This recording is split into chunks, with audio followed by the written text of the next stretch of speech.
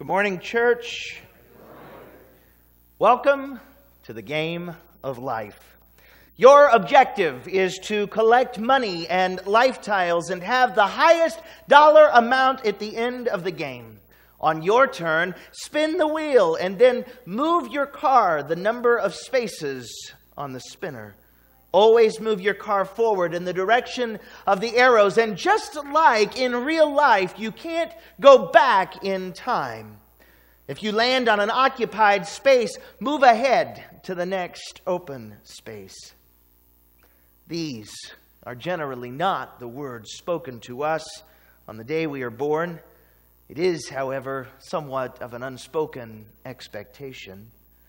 Welcome to life. In a nutshell, your job is to grow up, get an education, to raise money, and to someday retire. Sound like fun? I didn't think so. Life is not a game. Life is real. And at the end of the game, it's not who has the most money that wins. The real winners are those who have Jesus Christ.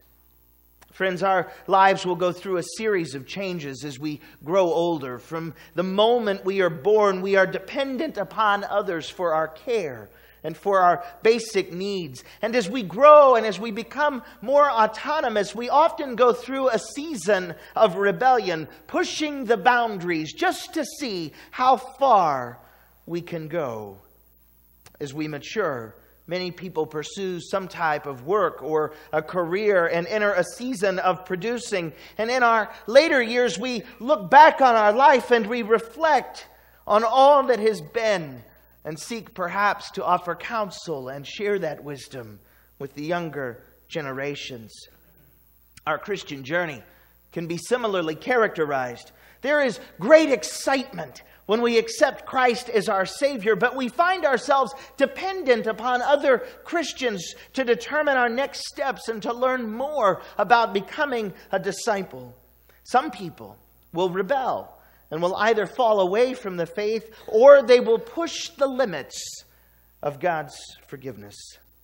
Some people come back, having gained some life experience and receiving heaps and piles of grace upon their return, and they enter a productive phase pursuing others and witnessing in Jesus' name.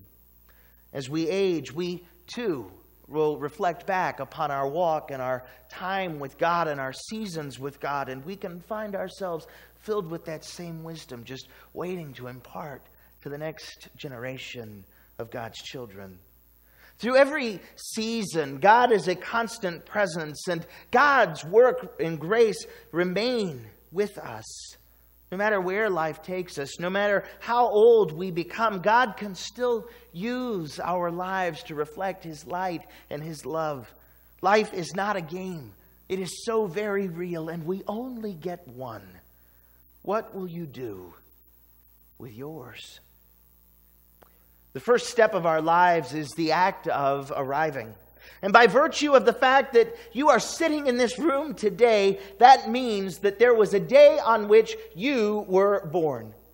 For many, our birthday was a day that brought great joy to the lives of our families. Or for those of you who may have been adopted, your birth provided joy to the parents who would come to call you their own. And as we age, some of us look less forward to birthdays because it means that we're 1 year older.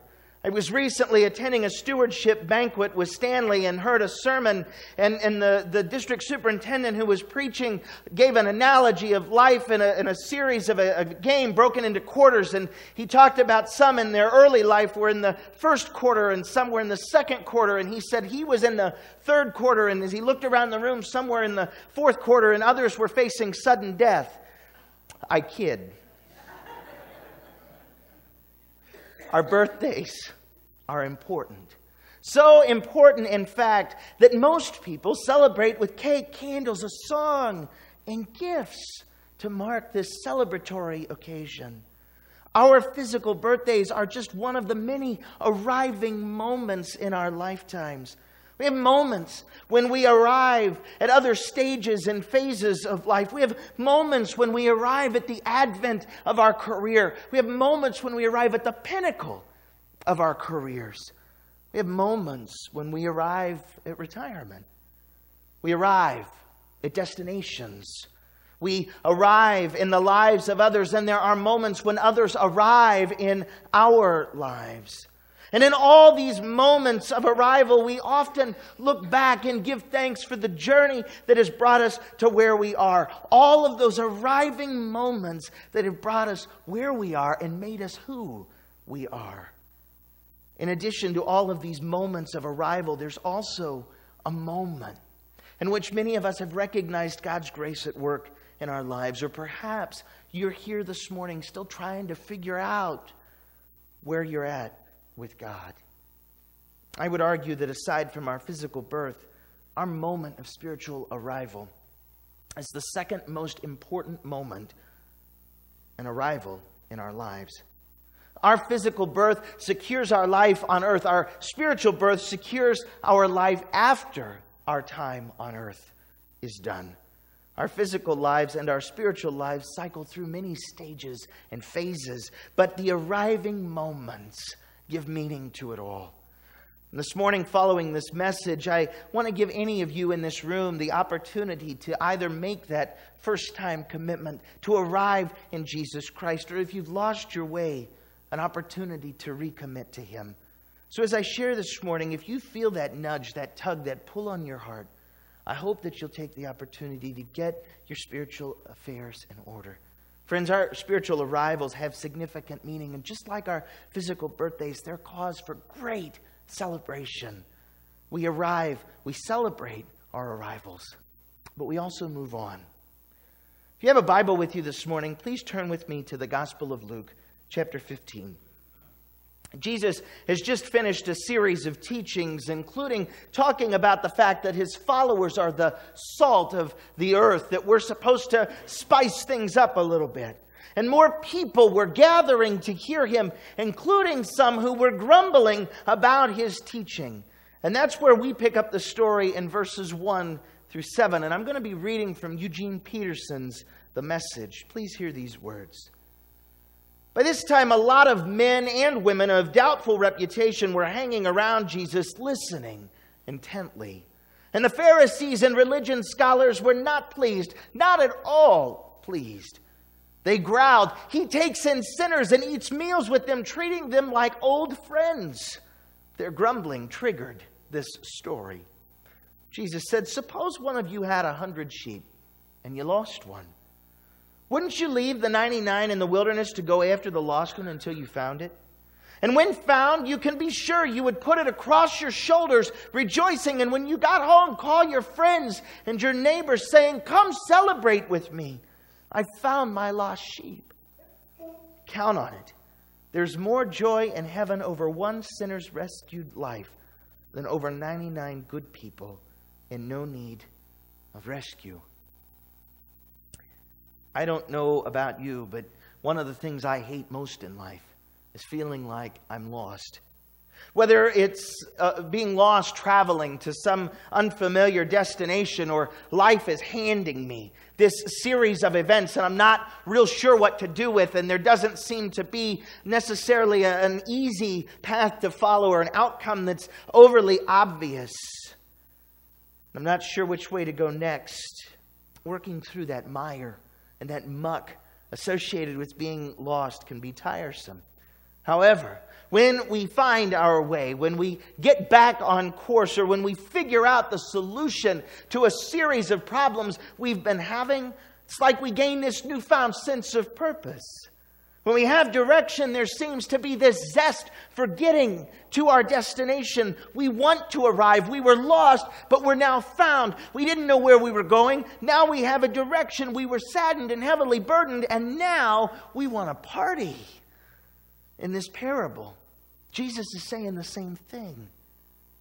When I'm driving around a town I'm unfamiliar with and get lost, I don't think about all of the cities that I do know how to navigate. I know that I can navigate other cities and places. and will continue to be able to do so. What's most important to me now is figuring out how to navigate this place in which I am lost. I don't rejoice that I know my way around all of the other places. I rejoice when I figure out something new. A few years ago, I was working on a project at home and I couldn't find my tape measure.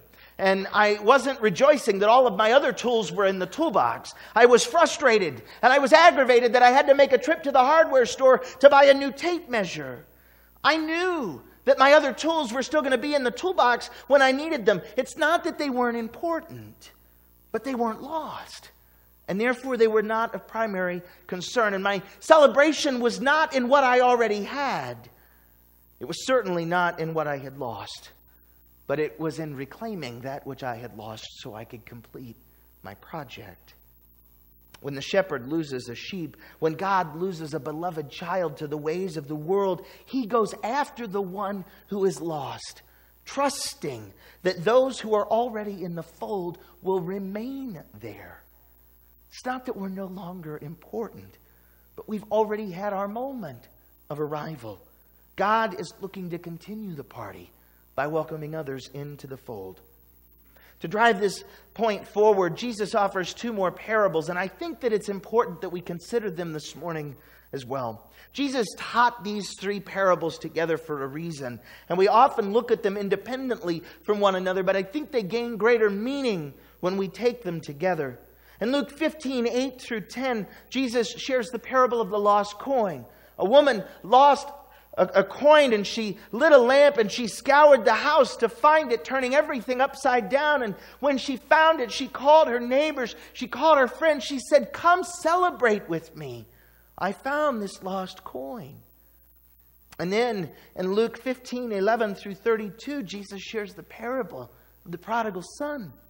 He tells of a man who had two sons, and the younger one who said to his father, "Dad, I want right now. I want right now what's coming to me, what's mine." So the father divided the property between them, and it wasn't long before the younger son packed his bags and left for a different country, and there, undisciplined and dissipated, he wasted his entire inheritance. So he made up his mind to return home, and he apologized to his father, and he's coming down the lane. His father saw him, and his heart was pounding, and he ran out and he embraced him and he kissed him. And the son started the speech, "Father, I've sinned against God. I've sinned before you. I don't deserve to ever be called your son again." But the father wasn't listening. He called to the servants, "Quick, bring a clean set of clothes and dress him. Put the family ring on his finger and sandals on his feet. And then get the grain-fed heifer and roast it. We're going to have a feast. We're going to have a wonderful time. My son is here, given up for dead, is now alive, given up for lost, and is now found." So they had this wonderful party. And meanwhile, the older son was out in the field. And when the day's work was done, he came in, and as he approached the house, he heard music and dancing. So he called one of the house servants over and he said, "What's going on?" And the house servant said, "Your brother came home, and your father's ordered a celebration." The older brother refused to join in, and the dad went out and he tried to get the older son to participate. And the son said, "Look how many years I've stayed here serving you, never giving you one moment of grief. But you've never thrown a party for me. And then this son of yours who's thrown away your money, squandered it all, wasted it, shows up and you go all out with a feast." His father said, "Son, you don't understand. You're with me all the time. Everything that I have is yours. But this is a wonderful time, and we had to celebrate. This brother of yours was dead, and he's now alive. He was lost, but he's now found." In each of these parables, something was lost, and then it was found. Something was not there, and then there was this great moment of arrival followed by a celebration. In 1980, R&B group Kool and the Gang released a song titled "Celebration." A chart-topping tune that's easily recognized by anyone who's heard it. And the main verse of the song says there's a party going on right here. A celebration to last throughout the year. So bring your good times, your laughter too. We're going to celebrate your party with you. When the shepherd found the lost sheep, when the woman found the lost coin, and when the son came home to meet his father, there was a party going on there, my friends. It was a celebration of epic proportions to last throughout all time. When we're born, there's a party.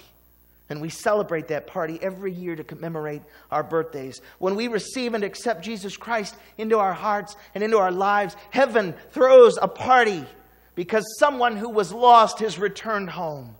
The problem is, and the song names it, there's a party going on right here. And the desire is to have it last and last throughout the years. Friends, I know several people who have repeated their 29th or 39th birthday celebration for several years in a row. It doesn't stop them from aging. Parties are a great thing, but they come to an end. And trying to keep them going perpetually is exactly the opposite of what Jesus is trying to get at in these parables. Yes, we should throw a party when someone arrives. But Jesus doesn't want us to keep the party going for ourselves.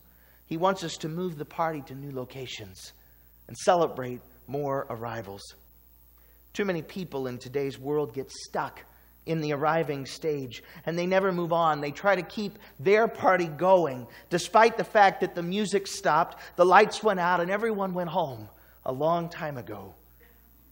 When someone gets stuck in the arriving stage, it usually manifests itself in consumerist language, especially when referencing worship or church ministries. They say that they don't like this or that, and church becomes more about personal preference and less about advancing the kingdom. People who get stuck in the arriving stage often end up questioning what the church can do for them rather than asking what they can do so that God could throw a party for someone else. In the Gospel of John, chapter 3, Jesus encounters a Pharisee named Nicodemus. Now, if you remember from a few weeks ago, Pharisees see things in very defined terms. They don't see shades of gray very well. And in this example, Nicodemus is trying to cognitively process Jesus' words that unless someone is born from above, they will not be able to understand, let alone see glimpses of the kingdom of God. Nicodemus didn't understand how someone who had a physical birth could be born again. And Jesus said, when you look at a baby, it's just that. A body you can look at and touch. The spirit becomes a living spirit. In other words, to inherit God's kingdom, we have to make room for God's Spirit to dwell within us. We have to be born from above. The Spirit of God has to be brought forth within us. We need to recognize our lostness in order to be found and to take shelter in the grace of God. Nicodemus chose to continue questioning, and Jesus finally gave up and said, you're just going to remain stuck. He didn't want to grow. He didn't want to expand his horizons. He wanted to stay right where he was. Nicodemus didn't want to grow up.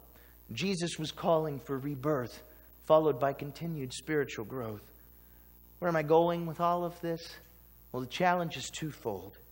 If you have never arrived in Christ, if you've never given your life over to Him, what are you waiting for? Eternity's on the line. And all you have to do is repent, admit that you're lost in this world, and ask God to claim you, to name you, and let's throw a party. On the other hand, if you've already worn your party hat, if you've celebrated being found and accepted and embraced and loved by God unconditionally, don't cry over the fact that you're not the shiny new tool in the toolbox. And certainly don't get caught up trying to keep your party going on. No matter what physical season you are in, God can still use you to extend more invitations and to throw more parties. Friends, tools only have value when they are used, and used tools don't stay shiny for long. Let God use you rather than working against Him, so that together we can throw more parties. For those of us who've already arrived in Christ, it's not about us anymore. It's about glorifying God, and God is glorified when we let our own parties come to an end and get out of the way so that we can throw a party for someone else. My friends, the game of life is every bit as much about what happens in the end as it is about the process of getting to the end. In all of our comings and our goings, and all of our arrivings and our taking leaves, God is seeking to help more people ensure that the game goes on when earthly life comes to an end. And in order to do that, we have to be reborn. We have to make room for God's Spirit to dwell within us. And if we've already done that, we have to get over ourselves so that God can work through us to win more souls that have gone off the game board. And while a useful metaphor, life is not a game. It's very real, and the stuff we're dealing with has very real consequences and very real rewards. If you need the reward of a secured future and the hope of heaven, as I pray this morning, I want you to come forward. If you've given your life to Christ but have somehow lost your way and you need to come back to the flock, I want you to come forward.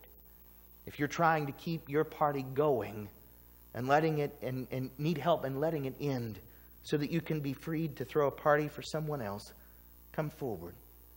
Life is full of seasons. And if you need to arrive, come forward. If you feel as though you have arrived but haven't yet moved to the next stage, come forward. Life only works when we seek not only to be named and claimed by our Creator, but we must also seek to follow His will and His plan for our life. If you're lost in any way, come forward. Let me or one of our Hope Prayer partners, they're going to be up here too. Let us pray with you. Find your way or help someone else find theirs. Let's party. If you need to come forward, don't miss this opportunity. Let's pray. Father, we thank you for naming and claiming us as your own. We thank you for seeking us when we've lost our way, and we pray that you would help us to find our way back to you. Help us to celebrate our moments of arrival, but also to allow our own parties to end so that we may celebrate the arrival of others. We pray this in the name of our Lord and Savior Jesus Christ by the power of His Holy Spirit. Amen. My friends, many of you know in May I lost a dear friend and colleague in ministry, and it was an unfortunate and an untimely death. But one of the things that Seth always used to say is that I love you and God loves you, and there's nothing you can do about it. And I know that when God welcomed Seth into His arms in heaven, Seth was received with that warm and loving embrace that only God can give. My friends, if you are seeking to arrive in this world, God's love can fill those voids and those holes and those gaps in our lives like nothing else can. And if you have arrived, seek out those souls that are searching for that thing they have not yet found, and share with them and show them how incredible the love of God can be. My friends, may God the Father and God the Son and God the Holy Spirit be with you now, be with you in all of your moments of arrivals, and be with you always. We'll see you next week.